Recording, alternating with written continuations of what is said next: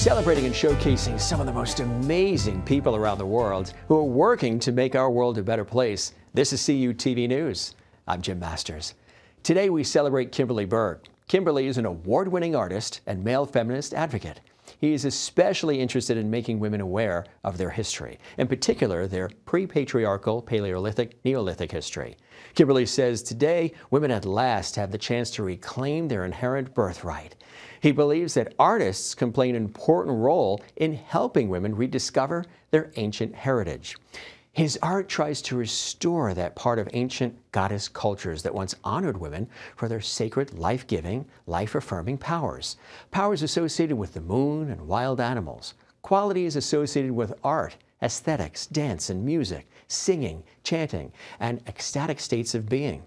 Kimberly says his mission and life's purpose is to inspire women to be aware of that history. Recently, we had the pleasure of visiting with Kimberly Berg at his warm, comfortable, and inviting home nestled in the Adirondacks of upstate New York.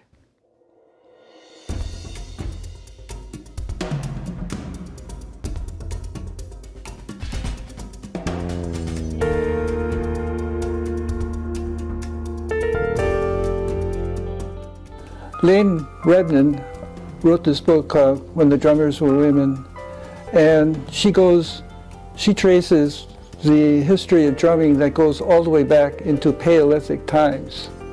And it was basically women who were doing the drumming.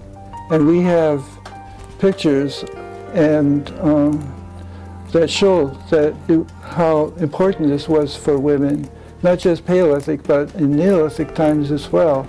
And when I first read this, I was astonished that we could know anything that happened in Paleolithic times, let alone something this personal.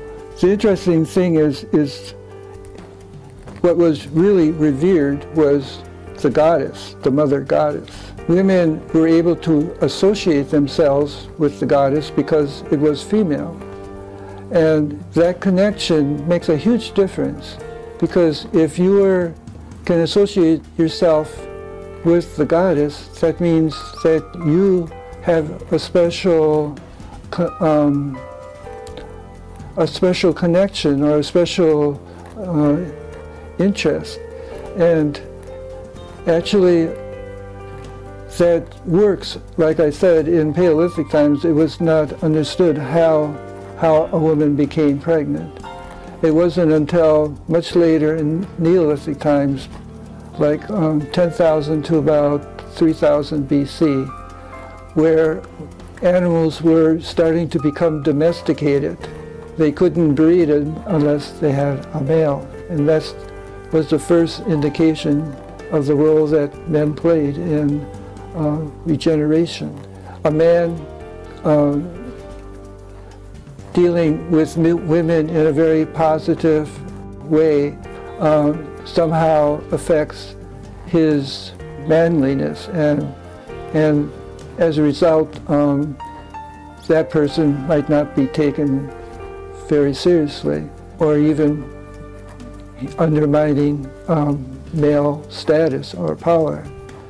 I haven't had that problem, and any artist that really is devoted to their art, they don't let anything bother them by how their art is received. At least that's how I've been. I have no qualms about presenting women in a very positive light, and that is exactly what this culture needs, is to see women as very powerful, intelligent, and beautiful people. I have a website called isisrising.net, and in the website I have pages like Global Updates, which is following the progress and the many turns in feminism that are published in either in paper or gleaned through television or radio broadcasts. My website is also followed by homeschoolers, so that's another way that my work has a very important educational aspect to it. Half the population is female, but they're not given any stake in how that society is run. And you can't have a society that ignores half the people in it. And it only leads to instability. So what I'm trying to do is help women come to the point that they're recognized as intellect. You know, they have an intellect, they have a beauty, they have a spirituality that we can all gain from. And to ignore that is detrimental to the stability of the society that we have been living with. So the idea that we don't need women is not, or is a functioning part of society is very detrimental to the survival of the society itself. It creates a lot of problems. The main purpose of the museum is to provide a platform for feminist art to be shown.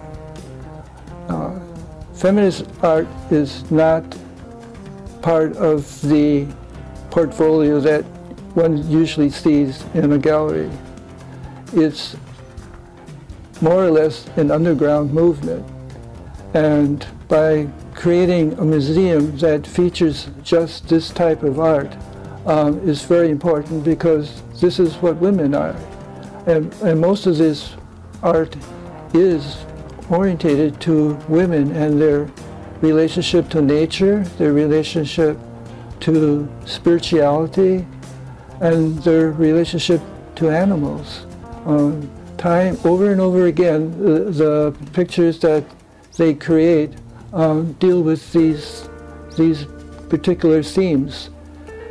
And in the art community at large, you know, we rarely see these things that are of most importance and value to women. Just recently, I have been trying to gather as many images as I can that have been created by women and feminist women. And I have like over 2,000 such images.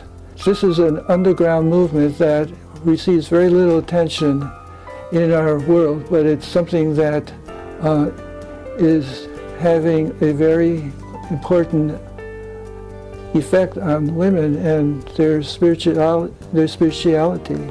One thing about my work is I've never tried selling it. I've always been collecting it in hopes, with the plan of someday creating a museum where it could all be seen at once, not just one painting here or one painting there. And that is my long-term goal. So all the paintings that you see in this room are paintings that I've held back from putting on the market. I don't know whether they would sell or not, but the thing is, that's not what is important for me. What an empowering story and unique individual. To learn more about Kimberly Berg, his exquisite art, and much more, visit this website. For CUTV News, I'm Jim Masters. Thanks for joining us, and we'll see you next time.